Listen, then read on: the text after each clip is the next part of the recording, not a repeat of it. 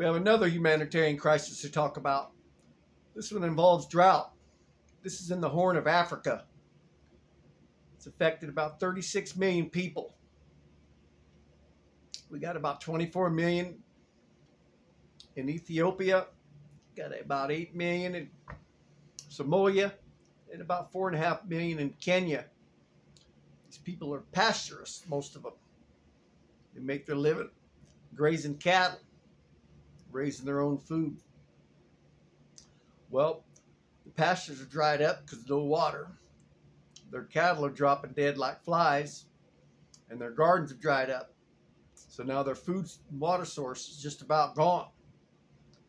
They lost over 50,000 people last year just because of lack of water.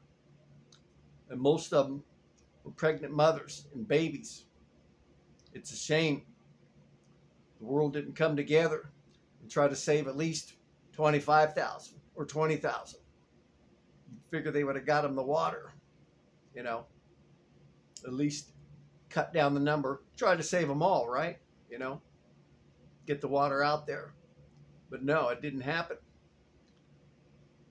We need to put a lot more in our humanitarian crisis, the efforts involved. And also look at the long-going crisis, whether it's climate or whether it's war, decade-long ones. You know, people are still going to fight and argue. We're going to have crisis. That's just how we are. Like the Ukraine and Russia thing. Hopefully it's over in a few years. Hopefully it don't go on to 10 to 20 years. Because if you bring these things to an end in 10 years, we'll be in a lot better position to handle the next crisis as far as resources, funds, people available. You keep letting these large humanitarian crises go on for decades, that uses up everybody's resources, everybody's funds. Now you have all these large humanitarian crises out there that the world leaders should have been handling, administration in, administration out, and they're not.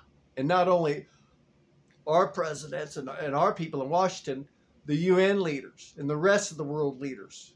This is ridiculous what they're doing with their humanitarian crisis. They're profiteering off war, letting people die and suffer, especially the children and women out there. It's ridiculous what they're doing. We need better leadership, better policies put into place to help bring these decade-long crises to an end, via climate or via war.